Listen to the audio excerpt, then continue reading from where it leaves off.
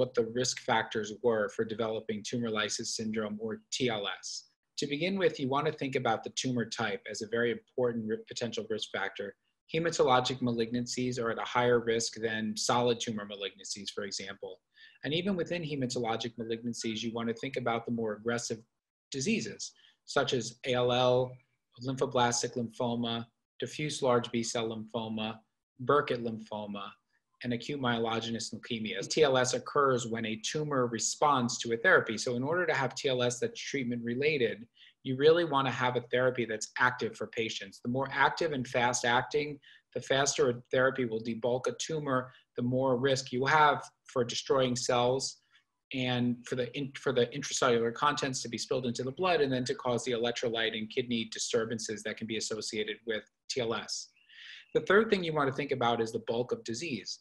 A large cell lymphoma that's low bulk might be quite different than a patient who has a very bulky disease. And when I mean bulk of disease, generally it's the size of the lymph nodes, the size of the spleen, how high the white blood cell count is related to the leukemia or the lymphoma. So the more tumor, the bulkier the tumor, the more risk there may be for when those cells are killed to develop TLS.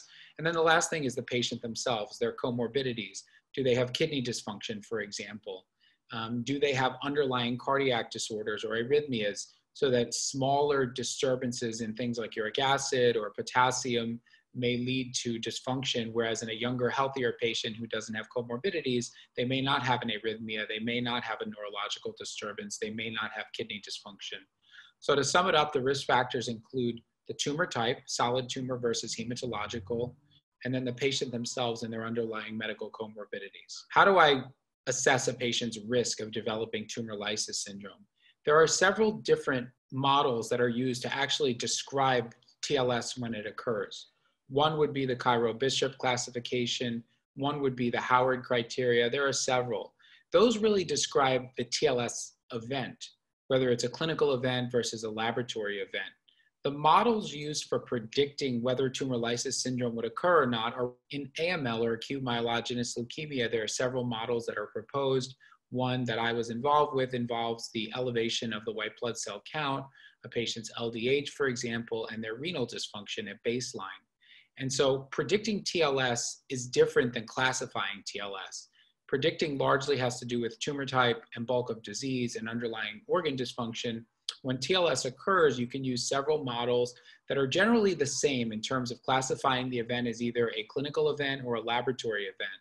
Laboratory means there's a abnormality in a number. The potassium is elevated, the phosphate is elevated, the calcium is decreased, the creatinine is elevated. A clinical event means that that change in a number led to a clinical manifestation, arrhythmia, kidney dysfunction, the need for dialysis, a neurological event like a seizure, for example. So there are different ways to predict the event and then different ways to classify the event. And that's how I would break it down. Trying to think about which malignancies are leading to the higher risk of developing TLS, the breakdown would be solid tumor versus hematological malignancies. Hematological malignancies, by far and away, is where the classic episodes of TLS. If you want to open up a textbook, really the most classic would be Burkitt lymphoma or ALL, are the two that come to mind most frequently in the literature. But there's also several other aggressive hematologic malignancies one would think about, including lymphoblastic lymphoma, both B and T cell type, certain types of mantle cell lymphoma and leukemic B-cell lymphoma, peripheral T-cell lymphoma rarely, and then chronic lymphocytic leukemia would be the most common hematologic malignancies to lead to a TLS event. Generally, again, it's the responsiveness to therapy that often predicts the ability to develop TLS. I think put patients at a higher risk, mostly because whatever therapy you give first to a particular cancer is most likely to elicit the best response. In the setting of Burkitt lymphoma or ALL or AML, this is generally an event that's secondary to cytotoxic chemotherapy, so combinations of anthracycline-based chemotherapy or 7+3 or some of the ALL regimens. In chronic lymphocytic leukemia, this can be secondary to antibody-based therapy like anti-CD20 antibodies. The drug that's gotten the most attention more recently has been venetoclax, which is an anti-BCL2 medication or a BH3 mimetic, which which has led to some TLS events. Most events are actually minor, but they have the potential to have major complications in a small proportion of patients. And the strategies to address TLS have to do with, number one, knowledge of the risk of the event, appropriate prophylaxis with IV fluids, with monitoring of the heart rhythm, with uric acid lowering agents, and then appropriate monitoring for the event. What you need to really think about is tumor type, prophylaxis, and then monitoring in order to mitigate the risk of having a clinically significant event. With that being said, there have been drugs developed over time, largely focused at the uric acid portion of the equation, where the thought is that if you can metabolize or increase the solubility or decrease uric acid, you may minimize the risk of having renal complications, specifically uric acid crystallization or deposition in the renal tubules.